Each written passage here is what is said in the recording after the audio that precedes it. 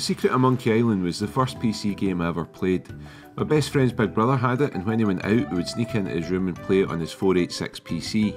Before then, my only experience in on-console computing gaming was a ZX Spectrum, so seeing Monkey Island was really a breath of fresh air. Originally released in October 1990, the game received widespread praise and is probably the most well known of the LucasArts adventure games. 2009 saw the release of the Special Edition, which gave the game a graphical overhaul and added voice acting, but unlike a lot of their remakes, leaves the rest of the game untouched. I'm so relieved.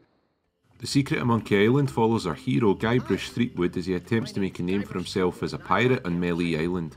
Easier said than done, as most of the occupants can't remember his name at all. Well then, Threepwood. Guybrush has set a series of trials by the island's pirate leaders and sets out to prove himself.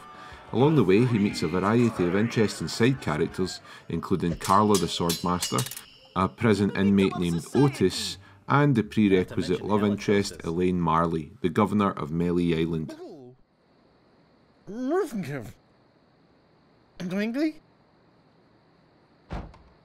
I really wish I knew how to talk to women. Things take a turn for the worse when the evil ghost pirate LeChuck appears and kidnaps Elaine, taking her to the legendary Monkey Island. This is where the adventure really starts as Guybrush sets off in pursuit.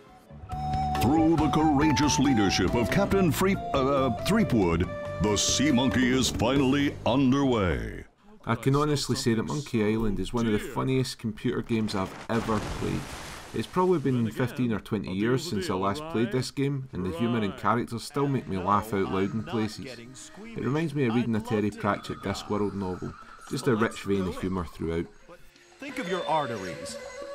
We are cannibals, for crying out loud.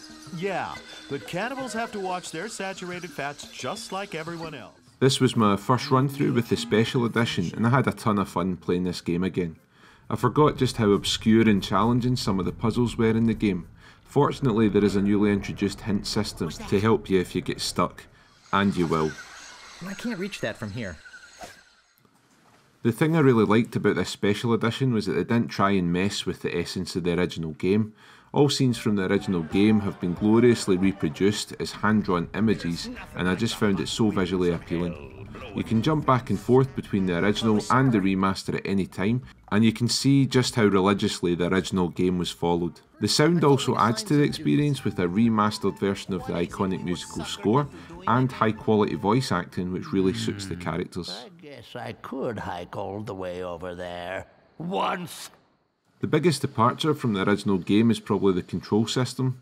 I played this game on the PC, and most of the game only requires the left and right mouse button, which intuitively gives you options for what action you might want to perform. This replaces the original game where all the possible actions were permanently displayed at the bottom of the screen. However, the full list of commands can be called up using a keyboard shortcut if you find you need them. The inventory is also hidden, but can be called upon at any time using the I key. For the most part, this system worked really well. The only point I found it to be a little awkward was when you maybe had to combine two items in your inventory or had to do things quickly.